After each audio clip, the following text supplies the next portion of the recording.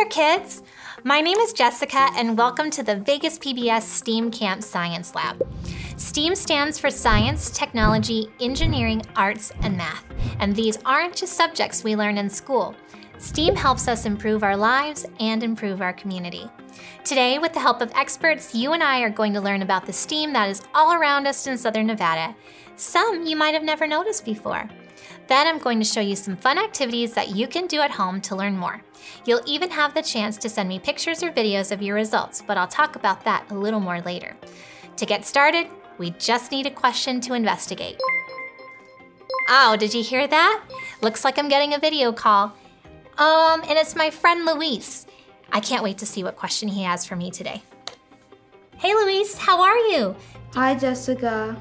I was wondering, how does the water that we flush down the toilet get clean? Oh, that's a great question, and I've wondered that myself many times. Let's talk to my friend Chris at the Clark County Water Reclamation District to learn more. Hi, I'm Chris Kuhlmeyer. We're here at the Clark County Water Reclamation District, where I'm a wastewater treatment plant operations specialist. Here at the Clark County Water Reclamation District, our job is to treat wastewater that's collected throughout the valley. Wastewater is all the water that ends up in your toilet, sink, maybe at a restaurant, maybe at an industrial facility or a factory or even a hotel. That water is collected and sent through 2,000 miles of piping to get down to us here on the east side of the valley. Our job is to reclaim as much wastewater as possible. We're aware of how critical water is living out here in the Mojave Desert. As water is collected in the collection system and brought down to the wastewater treatment plant, a lot of material isn't degradable and can't be treated at the wastewater facility. That's why it's important that when we deal with our toilets in our homes, we only flush the 3 Ps, poop, pee, and paper. When that material does get into the system and does get to the plant, we have to screen it out.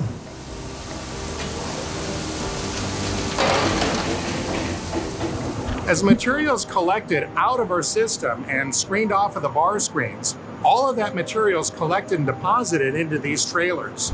An additional stage of treatment is settling out more solid material like coffee grounds, eggshells, denser solids. They're also collected and deposited into the other trailer. We collect enough material out of the system that we have to transfer these trailers to the landfill 2 to 3 times a week. That frequency is increasing as our population continues to go up and our flows continue to go up. The next stage of treatment, after we've screened off all the screenable materials and we've settled out all the grit materials, is to introduce the flow of water to clarifiers. A clarifier is nothing more than a great big tank of water that's designed to slow the flow so that anything that can sink will sink and anything that can float will float. In wastewater treatment, when we're able to float material or sink material, it's very easy for us to remove it. Anything that floats to the top, we can skim off and dispose of it. The material that settles to the bottom is called sludge, and we're able to pump that out for dewatering and transfer to the landfill. After the wastewater has gone through the bar screens and the grit collection systems, we've processed the water through the clarifiers where we've tried to float out whatever we can float out and settle out whatever we can settle out. The next stage of treatment is to try to eliminate whatever material is still in the water. We use a biological treatment process to do that. Here at Clark County Water Reclamation District, we utilize technology called an aeration basin. An aeration basin is simply introducing a bacteria that likes to eat the material that's still in the wastewater. Just like you and I have to eat to survive, so do the bacteria. They also need oxygen. And if you look out at the aeration basin, you can see all of the bubbles from the air that we're introducing to make sure that we've got a nice environment for the bacteria to do an efficient job. After the water has gone through filtration and we've captured as much matter as we can from the water, it's time to disinfect. We achieve disinfection at Clark County Water Reclamation District by utilizing ultraviolet light. Ultraviolet light achieves disinfection by prohibiting any pathogens, that's bacteria and viruses, from being able to reproduce. If they can't reproduce, they're not going to pose a hazard to us if we come in contact with them. Clark County Water Reclamation District, along with the treatment plant at the City of Las Vegas, the City of North Las Vegas, the City of Henderson, treat almost 200 million gallons of wastewater every day. And it's important that we do an effective job so that we can discharge that clean water back out to Lake Mead, where we can use it again if needed. Thanks, Chris. Let's review what we learned. Wastewater is all the water that goes down toilets and sinks.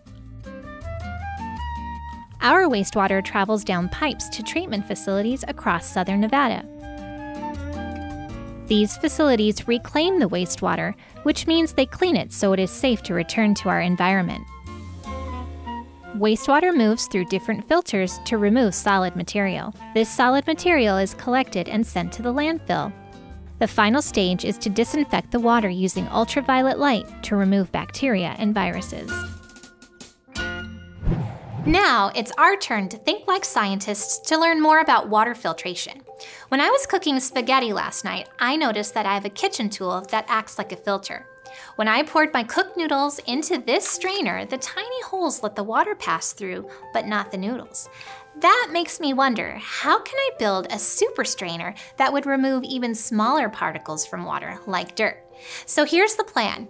You're going to investigate which materials you have around the house that make the best filters.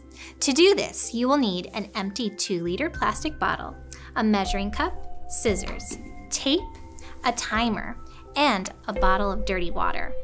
I just mixed a little dirt with water and I put it into this bottle. First, ask a grown-up to help you cut off the top of a 2-liter bottle. When you're done, it's a good idea to wrap the edges with tape in case the ends are still a little sharp. Then, flip the top half of the bottle over and place it on the bottom half's opening, like a funnel. Now you'll need to collect different materials to use as filters. I selected a paper towel and a pair of socks. But these aren't the only things that you can use. Be creative and see what else you can find around your home. You will also need a chart to collect your data.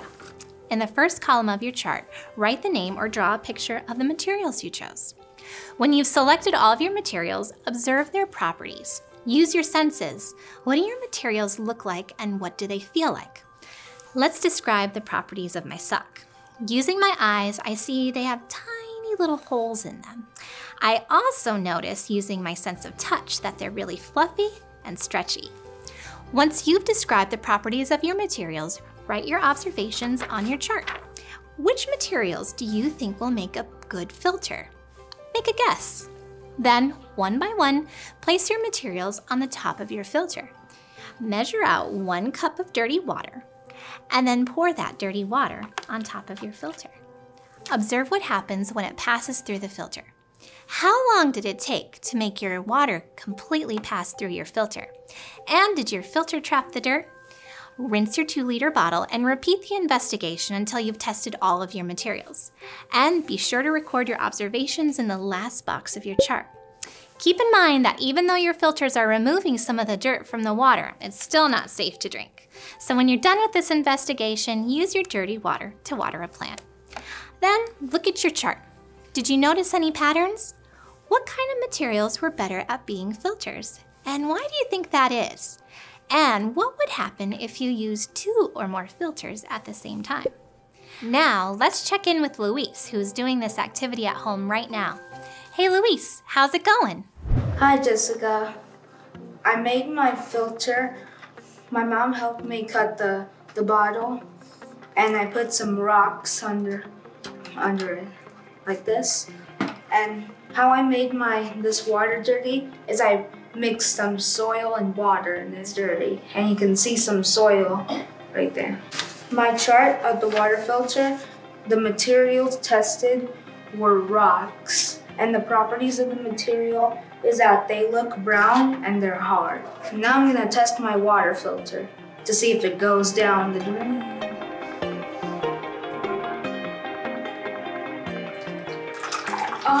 It went down the drain. It looks still a little bit dirty to me. I want to try some dryer sheets or coffee filters next. Now, let's check in with Xenia, who's doing this activity at home right now. Hey Xenia, how's it going? Hi Jessica. Right now, I'm filtering some water with some cotton balls that are soft and fluffy. When I tried it with cotton balls last time, it just went through and it just was very dirty water. So now I'm going to add some rocks to it to see what happens next. So now we're gonna see what happens when I added the rocks.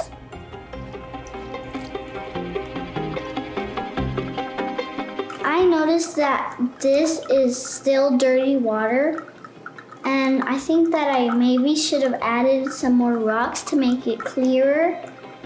But yeah, it's still really dirty. Great job. Awesome items to test in your water filter too. Thanks for sharing your work. An important part of being a scientist is sharing your work with others.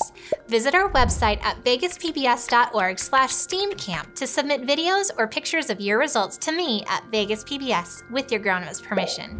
We will post some of your projects on our website, and if your project is selected, we will mail you a cool PBS Kids bag and a new book. When you visit our website, you'll also find a copy of the chart that we use to keep track of our data and links to PBS Kids shows and activities to learn more about filtering water. Speaking of learning more, one of the best ways to learn more about a topic is to check out a book. My friend Marisa is a librarian, and she is going to share a book with you to help you learn more about what life would be like if you had to walk miles each day just for clean drinking water.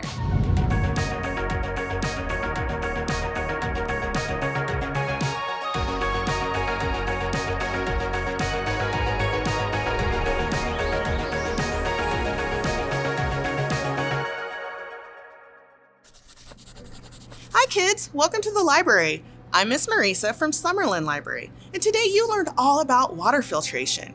Well, I'm going to share with you this book, The Water Princess, written by Susan Verde and beautifully illustrated by Peter H. Reynolds. Can you imagine what life would be like without clean water?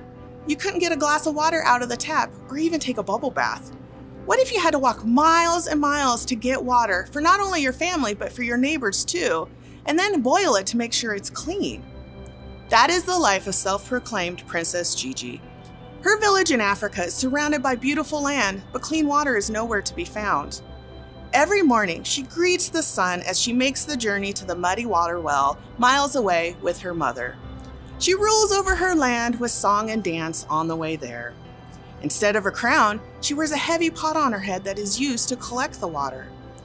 But Princess Gigi remains optimistic, dreaming of a day when her village will have clean water of its own. Inspired by the childhood of model Georgie Bidel, this moving story expresses the struggle that many people all over the world go through, but also brings hope for a future when clean water is accessible by all children.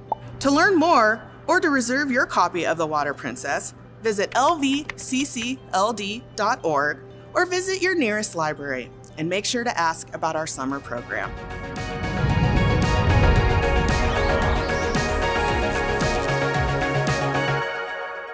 Welcome back to the Vegas PBS STEAM Camp Science Lab.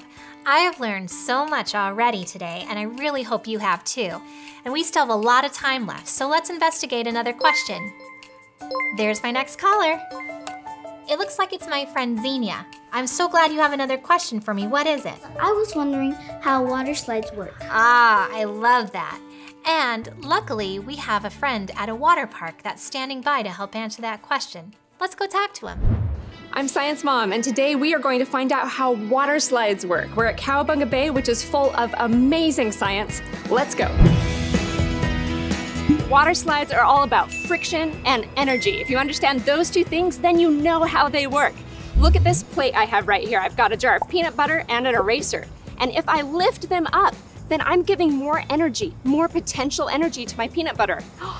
And if it gets high enough, then it falls over. But to get the eraser to slide, I have to take it even higher.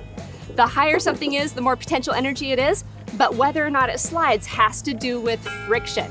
You can try this at home. Get a cookie sheet and try out different objects. You'll see that the heavier they are and the more lubricated or greased your cookie sheet is, the sooner they will slide.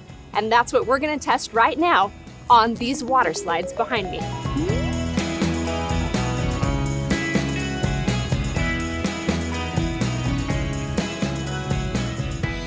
We just climbed a lot of stairs, and that means that we are at a higher elevation, we have more potential energy. But this slide in front of me is dry. We're gonna try going down it without any water and see if it works.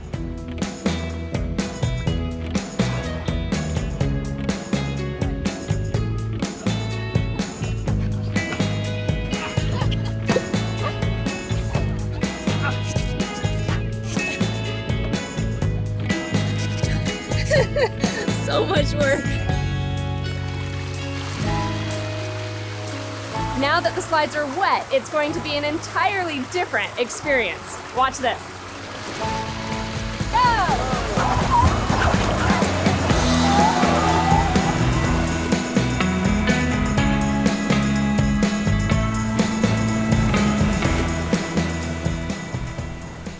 That was so much fun.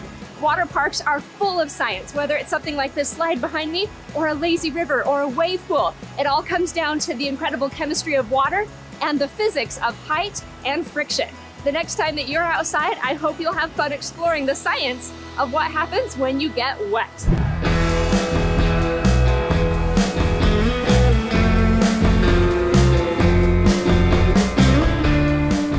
Hi, I'm Sharaf. I work for Cowabunga Bay Water Park. I have one of the funnest jobs in the world. I get to bring people to the water park every day and make sure they have a good time. I'm going to tell you a little bit about how we use science to make the water park fun. Behind me in the billboard, we have a huge pump room. In the pump room, there are massive fans that act like a vacuum.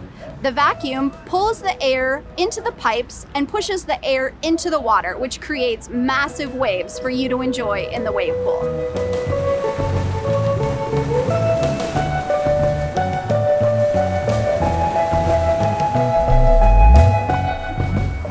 What you're seeing is the pump room.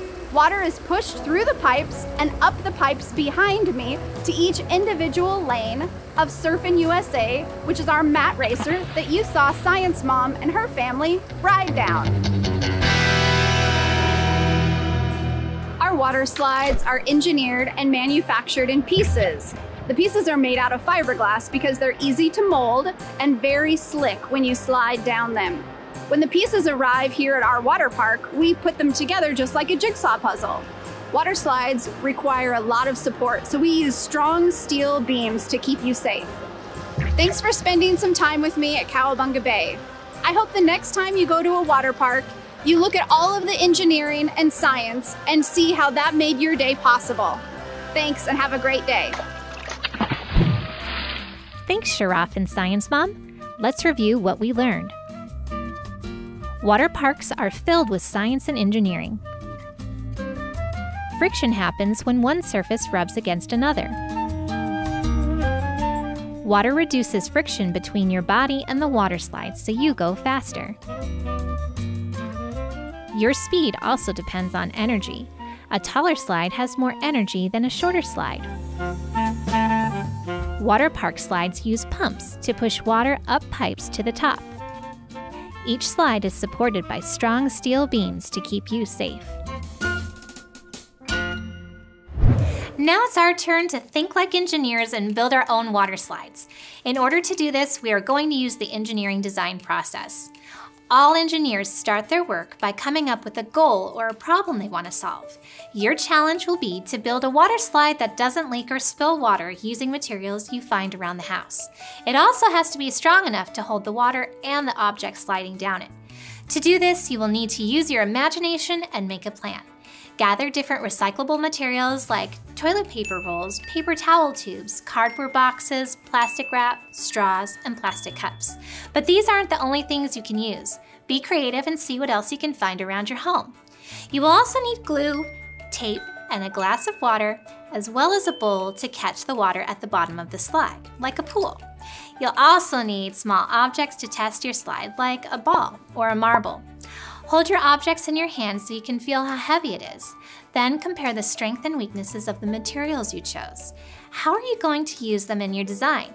Are they going to be strong enough to support your object and the water? Which materials will you use to make sure your water slide doesn't leak? Draw a sketch of your design before you start. The next step is to create your water slide. Take your time and test the pieces as you go. Testing your project as you go is a great way to save time and fix mistakes if you realize something isn't working. When you have your slide together, test it. Ask a family member to slowly pour a glass of water down your slide while you release your object. Did it make it to the pool? Did your slide leak?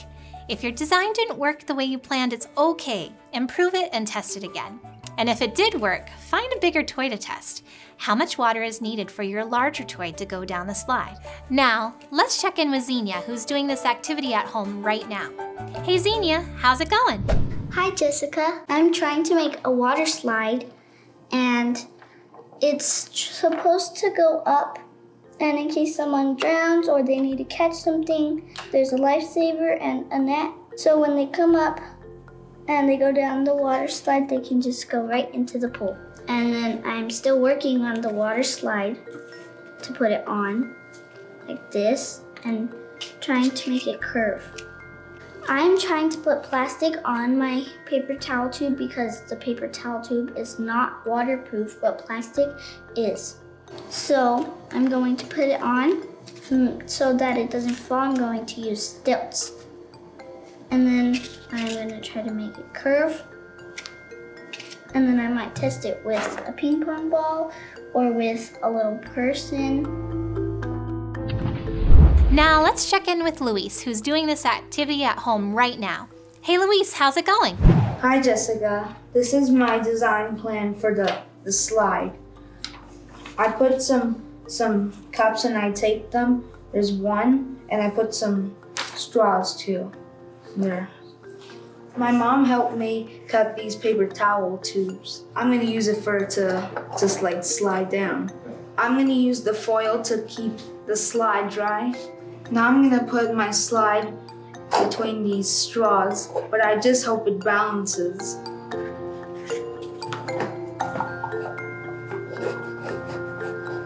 I think I'm gonna need some tape. I got more work to do. I'll talk to you later. That was a really creative design. Thanks for sharing your work with us. It's really important as part of the engineering design process to share your work. And kids, I want you to share your water slides with me. You can submit a picture or a video of your finished project to me through our website at vegaspbs.org/STEAMcamp with your grown-ups' permission. And remember, if you're submitting a video, make sure that I can see what you're doing and hear what you're saying. Also, you'll want to keep your video to 1 minute or less. We will select some projects for our website, and if we choose yours, you will get a cool PBS Kids bag and a new book. When you visit our website, you'll also find the steps of the engineering design process that you will follow to build your water slide, and links to PBS Kids shows and activities to learn more about water slides. Now, let's visit the library one more time to discover books you can check out to learn more about the engineering and science behind water slides.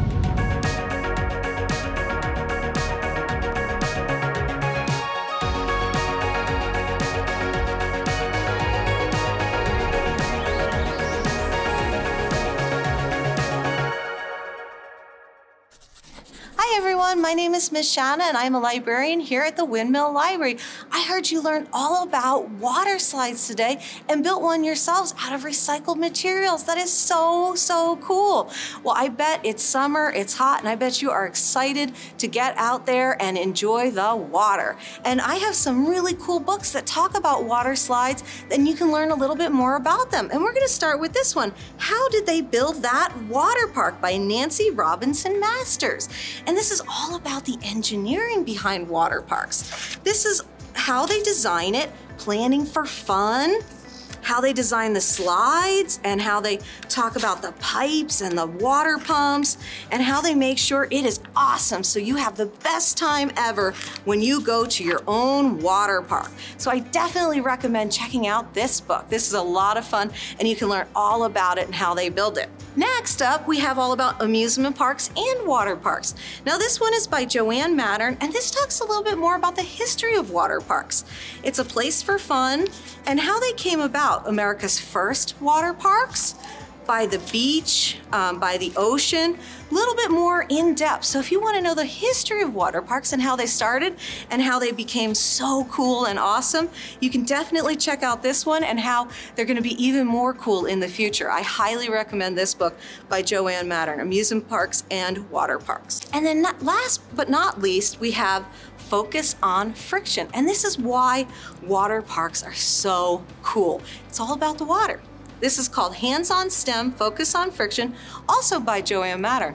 Sounds like she knows a lot about how to have fun at a water park. This is all about why water parks are awesome. So you know, liquids help you have fun at a water park. They make you go fast down those slides. They make them super awesome. And they also make sure you stay safe. And this is all about how that works. And of course, you learned a little bit about that today in your experiment, and you can learn a lot more in this book. And if you want to do more experiments, you can go to lvccld.org to check out some more books, or check out your local library and ask about all of our cool summer programs as well. Thank you so much.